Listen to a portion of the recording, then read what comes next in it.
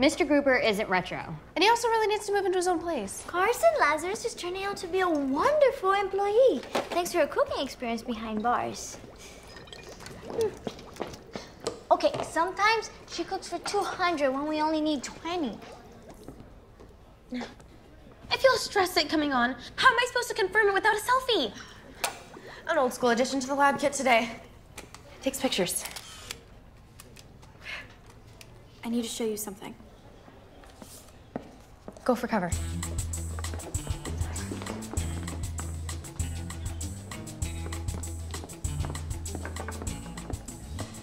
Okay, retro used the words river, flood, and drowning on purpose. What's with the ancient scroll? It's a map of Maywood Glen. Oh, like Google Maps, but made of paper. Maybe Retro plans on contaminating the community pool. It's Olympic size. That's a lot of aqua. Or the laundromat. Maybe he just needs to wash his creepy mask. He's always wearing it. It's gotta be gross and sweaty inside. Is it broken? Where are the pictures? I see no pictures. That's not how it works. You have to get the film developed, if you can find a 1 hour photo. 1 hour? Like a whole 60 minutes? That's 3,600 individual seconds. What's the point of taking a selfie if you have to wait an hour to see it?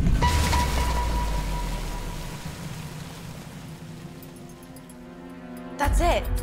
Retro's message has been right in front of us. He means the dam. Retro's going to flood the city. How do you know? Last semester, my earth science class took that field trip to the Maywood Glen Dam. The locks of the Maywood Glen Dam, which hold back 2 trillion gallons of water, have recently been fully automated. We don't even need a staff. Question? Excuse me? Pardon me. Pardon me. Doesn't the dam also hold back sediments which would naturally replenish the downstream ecosystems? I'm not sure. Well, I am.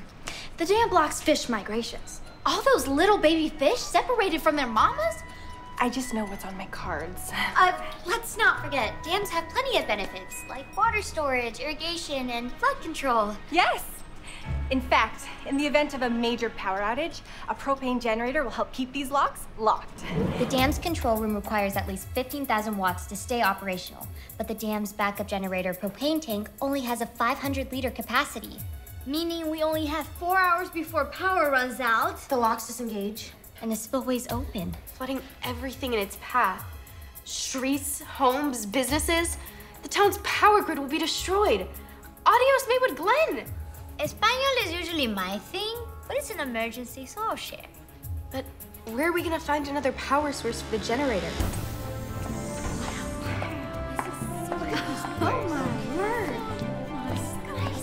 This place is off the charts. Over the next 4 days, you will train for a simulated shuttle launch, travel on the space station, and live on Mars in our Deep Space Habitat Geolab, or HAB for short. A mission that would ordinarily take 9 months. Oh, this place is awesome. Did you see that deep space glove box? They use it to study samples collected during spacewalks. I mean, How about that trash to gas reactor? Developed to recycle in deep space and convert it to methane and other gases. I think I'm dreaming. Well, I must be dreaming too, because there's no way little Camryn Coyle belongs here. For reals. The good news is, Who's space that? Inc. technology Justin's brother Zach. 1 year older and 10 times more irritating. Now, straight from the International Space Station, currently traveling 220 miles above the Earth, I give you Destination Mars Camp graduate, flight engineer, Chris Bryant. Welcome, trainees, and congratulations. Your acceptance into the DM program is quite an accomplishment. And I should know, I attended Destination Mars Camp, and now I'm here floating in Micro G. Oh, I can't believe that. Amazing. That's so awesome. So cool. I need to try that. But I'm here to tell you, this is no summer fun camp. This program will be challenging, so stay on your game. In space, things go wrong, but it will be your job to work together to solve problems as they arise. Because on Mars, your life and those of your fellow astronauts depend upon it. So, for your first question, who can tell me what the Mars atmosphere is made of?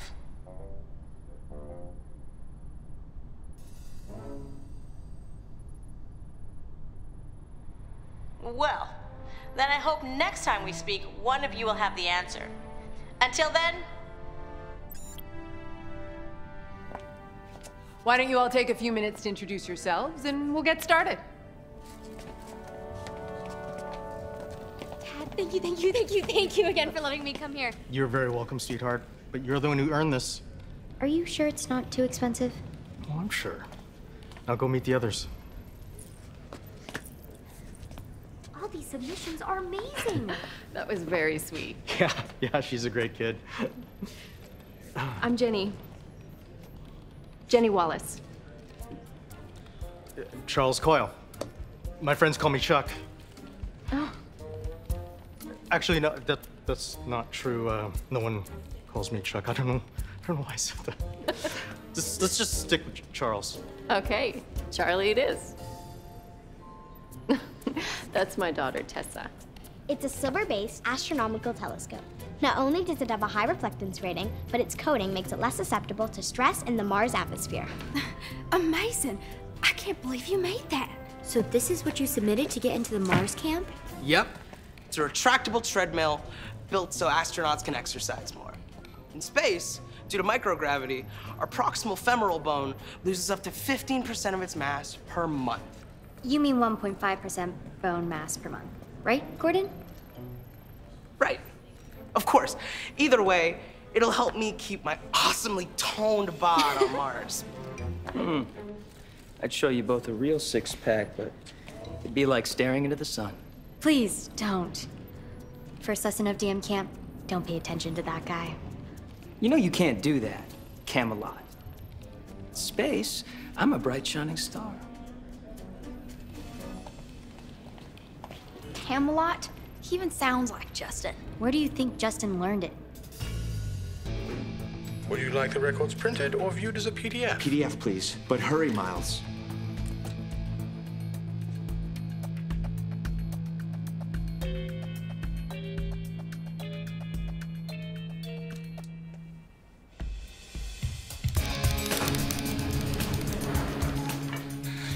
This is getting too risky. We'll have to come back. No, I'm not leaving without proof Dad is innocent. Ah, here you go, sir. It was buried deep. Okay.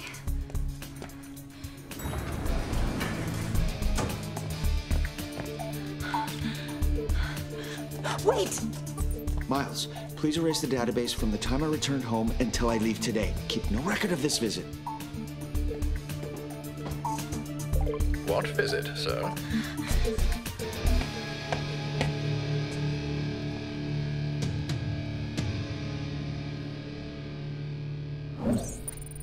I can't believe S.T.E.M destroyed my father's reputation. And because of him, I never got to know my dad. Well, now, this is gonna take him down. There, Pumpkin. Adrienne, get him some nice hot tea. It'll calm her rattled nerves right up. Cam, please. Sorry, I was still in character. I don't get it. Why would S.T.E.M have no regrets plant a bomb and point the finger at a bunch of protesters? For sympathy? Makes him look like a victim. Or as a distraction.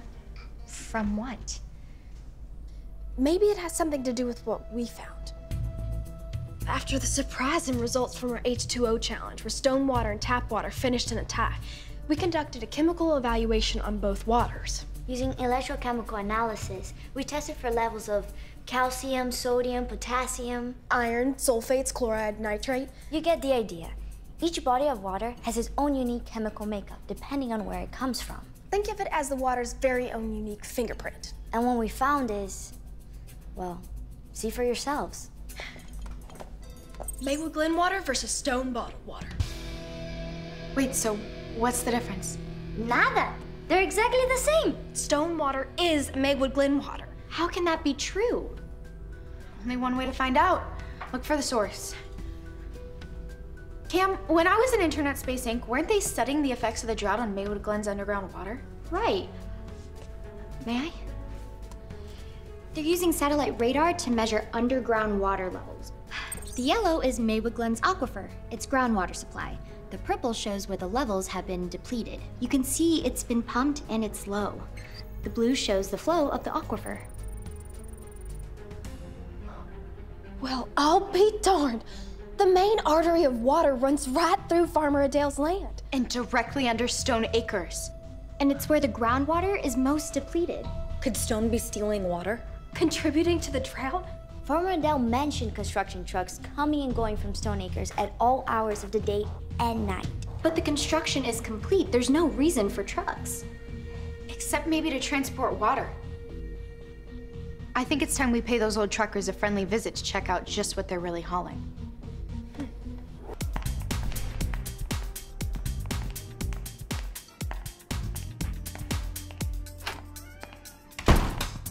Dr. Crawford, I'm Federal Agent DeFazio.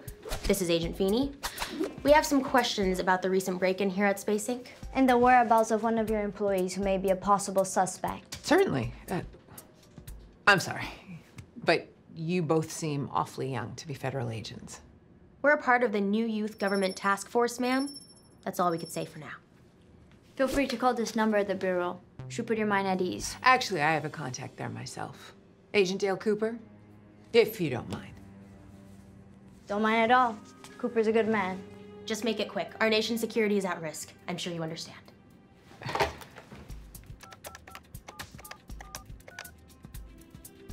$555-7743. Got it! We're in! And we control the phone line. Voice altering app ready? You're all set. Special Agent Cooper's office. Liking the British accent. You want it official? Everything sounds official in England. Yes, this is Dr. Allison Crawford at Space Inc.